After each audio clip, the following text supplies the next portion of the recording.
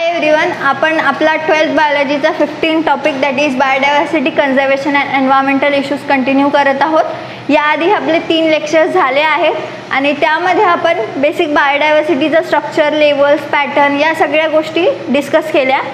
आता basically loss of biodiversity काय आहे, आपण बायोडायव्हर्सिटी शिकलो बट सडन कंडिशन्समध्ये बायोडायव्हर्सिटीचा लॉस होत आहे, तर तो लॉस ॲक्च्युली कोणत्या क्रायटेरियाजनी होतो किंवा जे स्पेसिस लॉस होते त्यांचा काय क्रायटेरिया असतो। इन ओव्हरऑल आपण ॲक्च्युअल लॉस ऑफ बायोडायव्हर्सिटी काय आहे हे बघणार आहोत। So loss of biodiversity 3 major parts असतात, 3 मेजर इव्हेंट्स असतात त्यामध्ये loss of बायोडायव्हर्सिटीमध्ये, that is natural extinction, mass extinction and man-made extinction. या 3 जे पॉईंट्स आहे, लेवल्स आहे, यानुसार बायोडायव्हर्सिटीचं लॉस सर्टिफाईड होतं, लॉस होत असतं। सो बेसिकली आता हे 3 लॉसेस कसे होतात, हे 3 एक्सटिंक्शन्स काय आहे हे बघणार आहोत। फर्स्ट, नॅचरल एक्सटिंक्शनमध्ये माहीतच आहे की एखादी नॅचरल गोष्टीने कोणती स्पेसीस किंवा कोणता एरिया किंवा कोणता हॅबिटेट लॉस होत असेल, एक्सटिंक्ट होत असेल, so that is natural extinction. Natural एक्सटिंक्शनमध्ये जे इव्हेंट्स येणार ते येणार forest fire, earthquake, व्हॉल्कॅनिक eruption and इडिसीस। हे जे काही नॅचरल कॅलॅमिटीज असतात, जसं सुनामी झालं, सीमध्ये जर सपोज सुनामी आलं त्यामुळे सुद्धा काही स्पेसीस आहे फिशेसच्या और other species, even plant species also जर सपोज लॉस होत आहे natural कॅलॅमिटीजनी, so that is natural extinction. Then man-made extinction means human ॲक्टिव्हिटीजमुळे एखादी स्पेसीस किंवा एखादं हॅबिटेट लॉस होत आहे, एक्सटिंक्ट होत आहे। फॉर एक्झाम्पल हंटिंग और सेटलमेंट मीन्स आपलं जसं पॉप्युलेशन इन्क्रीज होत आहे, ड्यू टू दॅट आपली डिमांड्स इन्क्रीज होत आहे। या डिमांड्समुळे जो एरियाचा डिमांड आहे for home building, house building, हे जे काही आपण एरियाज एक्सप्लॉइट करत आहोत, फॉरेस्टसुद्धा कट करत आहोत just because for settlement. So for that आपण दुसरे हॅबिटेट एक्सप्लॉइट करत आहोत, एक्सटिंक्ट करत आहोत। So this is because man-made, हे सगळ्या गोष्टी मॅनमेड असतात, that's why this comes in man-made extinction. And mass extinction, जे आतापर्यंत 5 मास एक्सटिंक्शन झाले आहेत। मास एक्सटिंक्शन मीन्स एखादा कंप्लीट पिरियड एक्सटिंक्ट होतो, त्या पिरियडमध्ये जेवढे काही मीन्स मास म्हणजे जेवढ्या काही स्पेसीस असतात त्या कम्प्लिटली एक्सटिंक्ट होतात। दिस comes under mass extinction. Till now there are 5 mass extinction, म्हणजे जेव्हापासून अर्थ फॉर्म झाली आहे तेव्हापासून तर आतापर्यंत 5 मास एक्सटिंक्शन झाले आहेत। आणि सपोज फ्युचरमध्ये किंवा करंटमध्ये कोणतं मास एक्सटिंक्शन झालं, then it will be 6th and according to the scientist and naturalist 6th mass एक्सटिंक्टची alarming rate is 100 to 1000 times much more than pre human times. म्हणजे प्री ह्युमन टाइम्स मीन्स आधीचे जे काही mass extinction आहेत त्यापेक्षा जी 6th mass extinction राहू शकेल, means जे आता होऊ फ्युचरमध्ये किंवा आता जे होणार मास एक्सटिंक्शन, ती 100 to 1000 टाइम्स तिचा जो रेट आहे तो फास्टर आहे। Means we R approaching faster, means 100 to 1000 times faster to the 6th mass extinction. आतापर्यंत 5 मास एक्सटिंक्शन झाले आहेत, 5 पिरियड्समध्ये, मीन्स 2 पिरियडच्या मध्यात 1 मास एक्सटिंक्शन। सो ते पिरियड कोणते आहेत ते बघणार आहोत, that is क्रिटियस and सिनोझोइक period, that is first mass extinction. Second is Triassic and Jurassic period, that is second mass extinction. Third is premium and Triassic period. Fourth is Devonian and कार्बेनिफेरस period. Fifth is ओर्डोइयन and सिल्युरियन period. हे 5 period of mass extinction आहे। यात आठवण ठेवण्याला एक फक्त हे नावं आहे, match the फॉलोइंगमध्ये विचारलं जाऊ शकतं, so prepare for it. So these R 5 mass extinction. 5 पिरियडमध्ये 2 पिरियडमध्ये 1 मास एक्सटिंक्शन, असे हे 10 पिरियड्सचे नावं आहेत आणि त्यांच्या पेअर्स आहेत। हे 5 मास एक्सटिंक्शन लक्षात ठेवायचे। आणि सपोज 6th मास एक्सटिंक्शन जे होईल, म्हणजे आताच्या पिरियडमध्ये आपण ज्या पिरियडमध्ये आहोत त्या पिरियडमध्ये सपोज एखादी मास एक्सटिंक्शन झालं, then it will be 6th mass extinction. आणि आपण त्या मास एक्सटिंक्शनकडे 100 to 1000 टाइम फास्टर्स अप्रोच करत आहोत। So this is basically mass extinction. आपण लॉस ऑफ बायोडायव्हर्सिटीचे 3 पार्ट बघितले, that is natural extinction, mass extinction and man-made extinction. These R reasons for biodiversity loss. त्या रिझन्समध्ये 3 types आहेत, that is natural, mass and man-made. Natural means natural कॅलॅमिटीजमुळे जे काही स्पेसीसचं loss होईल. Basically natural कॅलॅमिटीजमुळे खूप कमी प्रमाणात loss होते कंपॅरिझनली to the man-made एक्सटिंक्शन्स. So these are 3 types of extinction, that is natural extinction, mass extinction and man-made extinction. आपण ते बघितले. मग हे पिरियड्स लक्षात ठेवा ज्यामध्ये मास एक्सटिंक्शन झालं. The next is causes of biodiversity loss. आतापर्यंत आपण टाइप्स बघितले और 3 पार्ट बघितले एक्सटिंक्शनचे. आता याला जे कॉजेस असतात, जे रिझन्स असतात एक्सटिंक्शनसाठी, बायोडायव्हर्सिटीच्या लॉससाठी, ते रिझन्स बघणार आहोत. बेसिकली 4 मेजर कॉजेस असतात, 4 मेजर रिझन्स असतात आणि हे 4 major reasons like phase denote केली आहे, that is the evil क्वाड्रॅट. क्वाड्रॅट means because they are 4 means क्वाड्रॅट. So the evil क्वाड्रॅट he phase denote केली आहे the cause of biodiversity लॉसला. 4 types of causes आहे biodiversity लॉसचे, that is first is habitat loss और fragmentation. Second is over exploitation. Third is alien species invasion and fourth is co-extinction. आता हे basically एक काय आहे ते बघू. First is habitat loss and fragmentation. आपण एखादी habitat loss means reduction in vast natural habitat. एखादी हॅबिटेट एखाद्या प्लेसवर आहे, सपोज फॉरेस्ट आहे, रेन फॉरेस्ट आहे. रेन फॉरेस्ट ही बेसिकली एक हॅबिटेट झाली. आपण मीन्स बेसिकली ह्युमन ॲक्टिव्हिटीजमुळे आपण आपला एरिया इन्क्रीज करत आहोत. आपल्या अंडर आपण जो फॉरेस्टचा एरियाज आहे तो कवर करत आहोत. मग तो एरिया जर ह्युमन ॲक्टिव्हिटीजच्या अंडर कवर होत आहे तर त्यांची जी नॅचरल हॅबिटेट आहे ॲनिमल्सची, रेन फॉरेस्टची, ते डिस्टर्ब होणार, ते एक्सप्लॉइट होणार.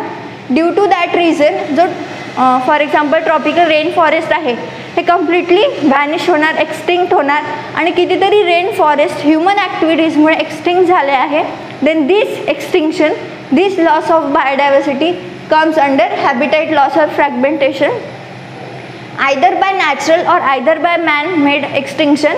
एखादी हॅबिटेट, एखादा एरिया एक्सटिंक्ट होत आहे, व्हॅनिश्ड होत आहे, then it will becomes under habitat loss and fragmentation.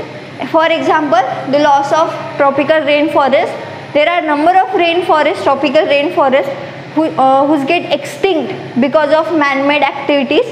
So this comes under habitat loss or fragmentation.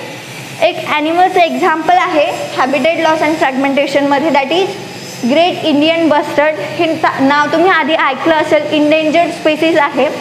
2018पर्यंत महाराष्ट्रात फक्त एक ग्रेट इंडियन बस्टर्ड प्रेझेंट होता, बट इन 2018 तो एक great Indian bustard died. So due to that reason now in Maharashtra there is no great Indian bustard. There are only present in Rajasthan and Gujarat. आतापर्यंत आपल्या महाराष्ट्रात फक्त एक ग्रेट इंडियन बस्टर्ड प्रेझेंट होता. Due to that it comes under endangered species, but after 2018 it get completely extinct from Maharashtra. महाराष्ट्रामधनं completely extinct झाली आहे great Indian बस्टर्डची species, but आता ते फक्त राजस्थान आणि गुजरातमध्ये पाहायला मिळतात. So this is example of great Indian bustard that comes under causes of biodiversity लॉसच्या एक्झाम्पलमध्ये great Indian बस्टर्डचं example आहे. MCQs अँड एंट्रान्सेससाठी इम्पॉर्टंट क्वेश्चन आहे. इयर, स्टेट विचारल्या जाऊ शकतात, अदर स्पेसेससुद्धा विचारले जाऊ शकते, तर लक्षात ठेवा. Next topic, next point of causes of biodiversity losses, over exploitation. त्याचे एक्झाम्पल्स आहे, स्पेसिसचे एक्झाम्पल आहे over एक्सप्लॉयटेशनमध्ये, that is डोडो bird, स्टिलर C cow, passenger pigeon. या स्पेसिस आता पाहायला मिळत नाही just because of over exploitation. आपल्या ह्युमन ॲक्टिव्हिटीज मीन्स ह्युमन हा एक असा ॲनिमल आहे, असा प्राणी आहे जो बियॉन्ड द लिमिट एखादी गोष्टी यूज करू शकतो. मीन्स आपली जेवढी लिमिट आहे त्याच्या जास्तसुद्धा आपण एखादी गोष्ट स्टोअर करून ठेवू शकतो और यूज करू शकतो. Due to that reason the many of the natural things and जे काही नॅचरल रिसोर्सेस आहे आपण ओव्हर एक्सप्लॉइट केले आहे, ओव्हर यूज केले आहे. Due to that reason some species, some animal species, other animal species gate completely extinct. आणि त्याचे एक्झाम्पल तुमच्या टेक्स्टबुकमध्ये सध्या 3 एक्झाम्पल्स दिले आहे, that is डोडो bird, stealer C cow and passenger pigeons. हे 3 एक्झाम्पल्स आहे. They are just extinct because of over exploitation of man-made activities. आपल्या ह्युमन्समुळे आपण ह्युमन्स जे काही नॅचरल रिसोर्सेस ओव्हर एक्सप्लॉइट करतो, ओव्हर यूज करतो, due to that reason some species gate completely extinct. They are some examples लक्षात ठेवा. First habitat म्हणून एखादी एरिया एक्सटिंक्ट होतो. एखादा जो एरिया आहे तो आपण कम्प्लिटली ह्युमन ॲक्टिव्हिटीजच्या अंडर कवर करतो. ड्यू टू दॅट रिझन त्या एरियामधल्या स्पेसीज एक्सटिंक्ट होतात. एरिया म्हटलं तर हॅबिटेट लॉस लक्षात ठेवायचं. आणि ओव्हर एक्सप्लॉयटेशनमुळे, नॅचरल युजेसच्या ओव्हर यूजमुळे ह्युमन्स जे एक्सप्लॉइट करतात नॅचरल रिसोर्सेस, त्यांच्या यूजमुळे काही स्पेसीस एक्सटिंक्ट झाल्या. That is comes under over exploitation. Then third part is that is alien species invasion. आतापर्यंत आपण बिकॉज ऑफ ह्युमन ॲक्टिव्हिटीज काही स्पेसीस व्हॅनिश होतात हे बघितलं. But in nature they are some species, means ॲनिमलच्याच काही species असतात ज्या अदर स्पेसीस व्हॅनिश करतात. So that R harmful for existing species. एखादी स्पेसीस अशी असते, सपोज एखादी ॲनिमलची स्पेसीस आहे, ती नवीन इन्व्हेंट झाली, नवीन ओळखण्यात आली. ती स्पेसीस ज्या एक्झिस्टिंग स्पेसीस आहे दुसऱ्या एक्झिस्टिंग स्पेसीसला हार्मफुल असते. नवीन इन्व्हेंट झालेली स्पेसीस जी जुनी स्पेसीस असते त्याला इन्व्हेस्ट करून टाकते, मीन्स कम्प्लिटली एक्सप्लॉइट करते. ॲनिमलची स्पेसीस यात ह्युमन ॲक्टिव्हिटीजचा रोल नसतो. So that is alien species invasion. एखादी नवीन स्पेसीस हार्मफुल असते for existing species, that is alien species invasion. आणि जी स्पेसीस हार्मफुल असते त्या स्पेसीसला इन्व्हेसिव्ह स्पेसीस म्हणतात. हे लक्षात ठेवा की जी स्पेसीस हार्मफुल असते एक्झिस्टिंग स्पेसीसला, त्या स्पेसीसला इन्व्हेसिव्ह स्पेसीस. तुम्हाला एक्झाम्पल्स दिले टेक्स्टबुकमध्ये for alien species इन्व्हेशन, that is crate grass. Crate grass suppose जर गांजर गवत म्हणतो बेसिकली आपण याला, सपोज शेतात झालं असेल तर त्याला जेव्हा ते ग्रो होतं तेव्हाच कट करावं लागतं, नाही तर जे बाकी आपले क्रॉप्स असतात त्याला डेंजर करतात, त्याला खराब करतात. So this is some species जे हार्मफुल असते for existing species, that is invasive species. The next is डिलिटरेशन of Nile preach lake. Nile preach लेकमध्ये ज्या सीचिल्ड फिश होत्या, ज्या लोकल स्पेसीस होत्या, यांचं डिलिटरेशन झालं जस्ट बिकॉज ऑफ एक प्रेडिएटर फिश जी नवीन स्पेसीस होती ती त्या जे लेक आहे नाईल लेक ह्यामध्ये इन्व्हेंट झाली. ती स्पेसीस ज्या जुन्या स्पेसीस होत्या त्या लेकमध्ये, दॅट इज सीचिल्ड फिश, यांना त्यांनी कम्प्लिटली व्हॅनिश करून टाकलं. So that is basically alien species इन्व्हेशन. आतापर्यंत आपण 3 types of causes of biodiversity loss बघितले, that is habitat loss or fragmentation, means completely area vanish होतो, मीन्स एखादी एरिया ह्युमन ॲक्टिव्हिटीच्या अंडरमध्ये कवर केला जातो. ड्यू टू दॅट त्या एरियाची जे काही बायोडायव्हर्सिटी आहे ती लॉस होते. Then next is over exploitation. ह्युमन्समुळे जे काही नॅचरल रिसोर्सेस ओव्हर एक्सप्लॉइट होतात, due to that reason biodiversity loss होते. Then next is alien species invasion. Naturally एखादी नवीन स्पेसीस इन्व्हेंट होते, ड्यू टू दॅट रिझन एक एक्झिस्टिंग स्पेसीस ही disturbed होते. So this is third part of cause of biodiversity loss. And fourth part of cause of biodiversity loss is को extinction. Means एखादी species naturally extinct होत आहे, naturally और due to any other activities. Suppose एखादी species extinct होत आहे, मग त्या स्पेसीसवर डिपेंडेबल असलेली एखादी अदर स्पेसीस असते. Just for example host fish and unique parasite. Host fish या एक्सटिंक्ट व्हायला लागल्या. सिमिलरली सायमल्टेनियसली त्यांच्यावर डिपेंडेबल असलेले जे युनिक पॅरासाइट्स होते हे सुद्धा एक्सटिंक्ट व्हायला लागले. मीन्स जे काही 2 स्पेसीस ह्या डिपेंडेबल असतात एकमेकांवर, त्यातली एक स्पेसीस एक्सटिंक्ट व्हायला लागली.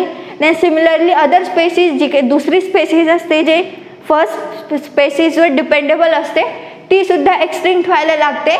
दिस इज को extinction. Means 2 species simultaneously extinct होतात, दॅट इज को extinction. So this is basically cause of biodiversity losses. 4 causes बघितले, दॅट इज हॅबिटेट लॉस और fragmentation. Then second is over exploitation. Third is alien species इन्व्हेशन. And fourth is को extinction. So this is basically cause of biodiversity loss. आधी आपण 3 part बघितले एक्सटिंक्शनचे, मग त्या 3 part मधलं जे रिझन्स आहे ते बघितले. दॅट इज हॅबिटेट लॉस और fragmentation, then over exploitation, then alien spaces इन्व्हेशन and 4th is को एक्सटिंक्शन. आता यामध्ये आपण जे 2 वर्ड यूज केले that is extinct and endangered spaces. So what is extinct and endangered spaces, या 2 वर्डमधले डिफरन्स काय आहे ते बघू. एक्सटिंक्ट मीन अशी स्पेसिस मीन्स जी कम्प्लिटली वॅनिश झाली आहे, ज्या स्पेसिसचा लास्ट जो काही ऑर्गॅनिझम असेल तो कम्प्लिटली डेड आहे. सो ड्यू टू दॅट त्या स्पेसिसचा आता एकही ऑर्गॅनिझम प्रेझेंट नाही. So this spaces R extinct spaces. Means extinct spaces means त्या स्पेसिसचं एकही ऑर्गॅनिझम प्रेझेंट नाही. सच type of spaces R extinct. And endangered spaces means अशा स्पेसिस ज्यांचे काही ऑर्गॅनिझम रिमेनिंग आहे आणि ते अंडर ऑब्झर्वेशन और प्रोटेक्ट केले आहे. अशा टाईपच्या ज्या काही स्पेसिस आहेत ज्यांना प्रोटेक्शन प्रोव्हाइड केलं गेलेलं आहे that R endangered spaces. Extinct means completely वॅनिश झालेल्या spaces and endangered spaces means under protection ज्या स्पेसिस आहे दॅट आर इंडेंजर्ड स्पेसिस. मग यांचा जो डाटा मेंटेन केला जातो की कोणती स्पेसिस एक्सटिंक्ट आहे, कोणती इंडेंजर्ड आहे किंवा कोणती नवीन स्पेसिस इन्व्हेंट झाली आहे, अशा जो काही डाटा असतो रिलेटेड टू बायोडायव्हर्सिटी आपण याआधी IUCN बघितलं होतं. So this is the IUCN. That is हे जे IUCN असतं हे IUCN एक रेड डाटा बुक मेंटेन करत असतं, त्यालाच रेड लिस्ट म्हटलं जातं. सो या रेड डाटा बुकमध्ये बायोडायव्हर्सिटीबद्दल स्पेसिसबद्दल जे काही माहिती आहे की कोणती स्पेसिस ही एक्सटिंक्ट आहे, कोणती इंडेंजर्ड आहे किंवा कोणती नवीन स्पेसिस इन्व्हेंट झाली आहे, हा जो सर्व काही डाटा आहे एक सर्वे च्या अंडर या सगळा डाटा रेड डाटा बुकमध्ये मेंटेन केला जातो. आणि जो डाटा रेड डाटा बुकमध्ये मेंटेन असेल यालाच आयडियल डाटा म्हणून कन्सिडर करतात.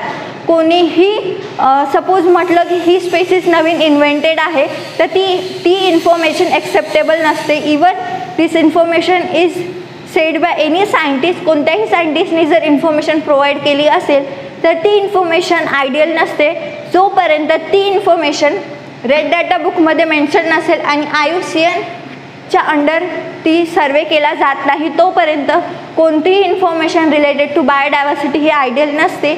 जी इन्फॉर्मेशन IUCN रेड डाटा बुकमध्ये मेन्शन करतो that is the ideal information for biodiversity. So आपण एक्सटिंक्ट अँड इंडेंजर्ड स्पेसिस बघितलं. यांचा जो डाटा आहे तो रेड डाटा बुकमध्ये मेन्शन केला जातो. हे नाव लक्षात ठेवाल, MCQsमध्ये मॅक्सिमम टाईम विचारलेला गेलेला क्वेश्चन आहे for red data book. So red data book IUCN maintain करतं फॉर एक्सटिंक्ट अँड इंडेंजर्ड स्पेसिसची जी काही इन्फॉर्मेशन असते ती रेड डाटा बुकमध्ये मेन्शन केली जाते. The next point is man-animal conflict.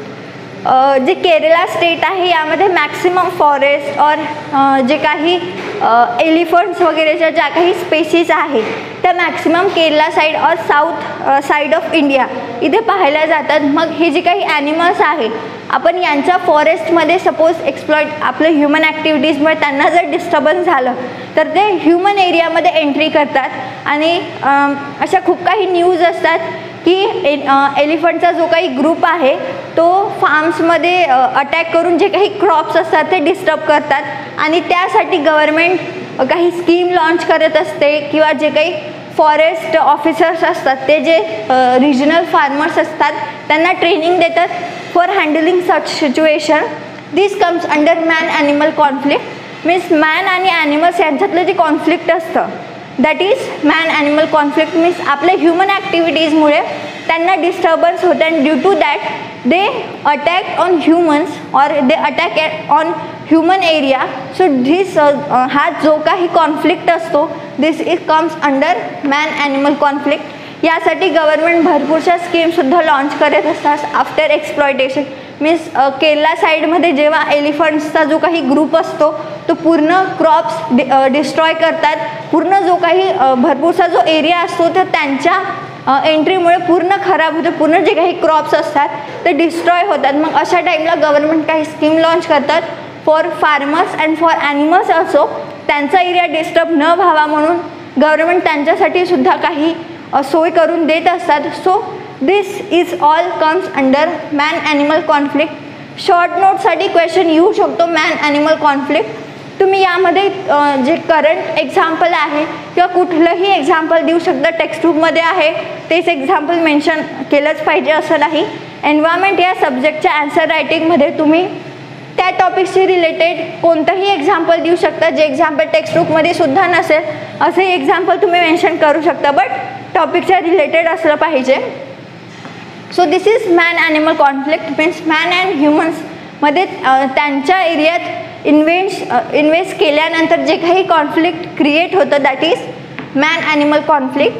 मग then there are certain categories on which जे IUCN असतं एखाद्या स्पेसिसला एखाद्या कॅटेगरीमध्ये मेन्शन करत असतं. मग त्या टोटल देर आर 9 कॅटेगरीज. या 9 कॅटेगरीजमध्येच एखादी स्पेसिस रेड डाटा बुकमध्ये मेन्शन असते. एखाद्या स्पेसिसला एक्स्टिंक्ट, इंडेंजर्ड हे असे जे काही नावं आहेत यामध्ये कसं मेन्शन केलं जातं ह्याच्या काही क्रायटेरियाज असतात, कॅटेगरीज असतात.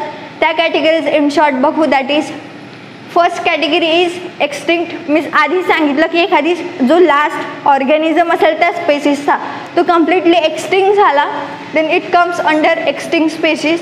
Then extinct in wild means एखाद्या खूप सर्टन कंडिशनमध्ये एखाद्या कॅप्टिव्हिटी मीन्स खूप अशा क्रिटिकल कंडिशनमध्ये लास्ट जो ऑर्गॅनिझम असेल त्या स्पेसिसचा एक्स्टिंक्ट झाला तशा जे एक्स्टिंक्ट झालेले ॲनिमल्स असतात that comes under in extinct in wild category.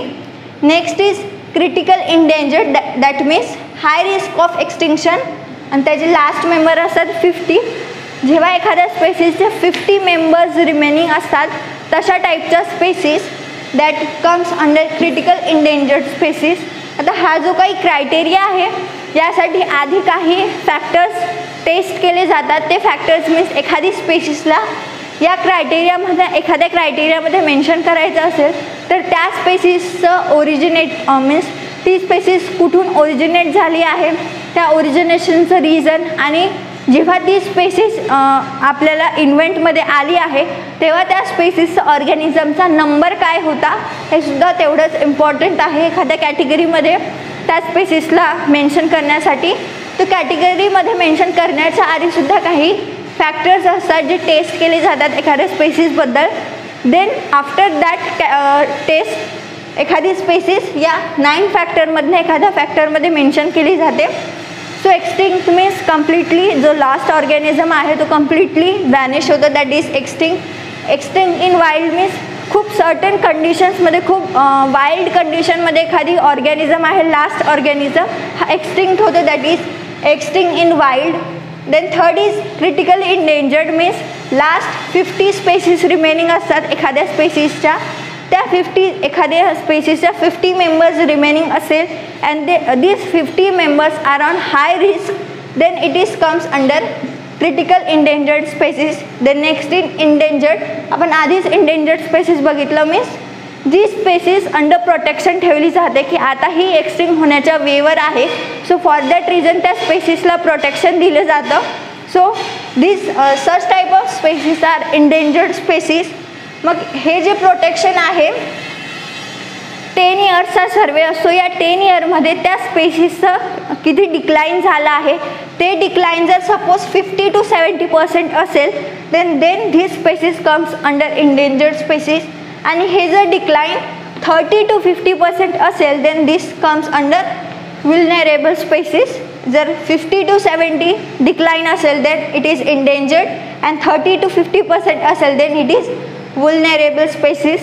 Then next is near threatened species. अशा स्पेसिस ज्या थ्रेटेंड आहे मीन्स त्या इंडेंजर्ड होऊ शकतात अशा ज्या स्पेसिस आहे ज्या खूप मीन्स ज्यांना प्रोटेक्ट करणं खूप नेसेसरी आहे अशा ज्या स्पेसिस असतात ज्या एक्स्टिंक्ट होऊ शकतात एक्स्टिंक्ट होण्याच्या वेवर येऊ शकतात अशा ज्या स्पेसिस आहे that is near threatened spaces. That is 6th category. Then 7th category is least concern that is abandoned after careful assessment. Means त्यांना प्रोटेक्शन दिल्यानंतर त्यांचे जो काही स्पेसिस नंबर असतो तो तो नॉर्मल वेवर यायला लागतो. अशा ज्या काही स्पेसीस असतात ज्यांना प्रोटेक्शन दिल्यानंतर त्या नॉर्मल वेवर येणं स्टार्ट करतात, अशा ज्या काही स्पेसीस असतात that is list concern, means त्यांच्याबद्दल केअर करणं थोडं कमी होऊन जातं after giving protection. Such type of species our list concern. Then data deficient species मीन ज्यांचा data means according to data जो काही सर्वे असेल त्या डाटाच्या अकॉर्डिंग त्या रिस्कवर येऊ शकतात, मीन्स त्यांना प्रोटेक्शन देणं इम्पॉर्टंट आहे. अशा ज्या काही स्पेसीस आहे त्यांच्या डाटाच्या अकॉर्डिंग त्या रिस्कवर येऊ शकतात, अशा ज्या काही स्पेसीस आहेत data deficient. Then 90s not evaluate means अशा ज्या स्पेसीस ज्या सायंटिस्टनी इन्व्हेंट केल्या आहेत बट रेड डाटा बुकमध्ये मेन्शन नाही आहे, IUCNनी त्याला असिस्ट केलं नाही आहे, अशा ज्या स्पेसीस आहे that is not evaluate species. Not evaluate means scientist जरी म्हणत असेल की एवढ्या स्पेसीस इन्व्हेंटेड आहेत, according to scientist there are 1.9 species invented till नाव. आतापर्यंत 1.9 मिलियन स्पेसीस ह्या इन्व्हेंटेड आहे सायंटिस्टच्या according, but they are not assessed bye IUCN. आणि मी आधी सांगितलं की जोपर्यंत IUCN एखादी डाटा त्यांचा रेड डाटा बुकमध्ये मेन्शन करत नाही तो आयडियल कन्सिडर केला जात नाही. सो अशा ज्या काही स्पेसीज आहे ज्यांचा डाटा IUCN थ्रू ॲसेस केला नाही आहे, अशा ज्या काही स्पेसीज आहे that comes under not evaluate species. अशा टाईपनी 9 कॅटेगरीजमध्ये एखादी स्पेसीस मेन्शन केली जाते. याच 9 कॅटेगरीजनुसार ज्या काही स्पेसीस आतापर्यंत प्रेझेंट आहे यांचं इव्हॅल्युएशन होतं. दिस is 9 categories of evaluation of species.